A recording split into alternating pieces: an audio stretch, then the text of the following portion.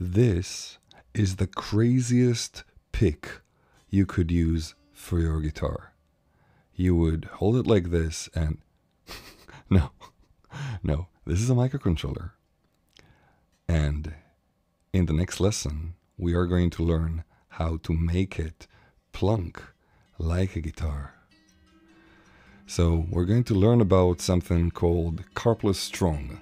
It's a technique of digital signal processing that allows you to resonate a string virtually and create all sorts of wacky sounds that might sound like this.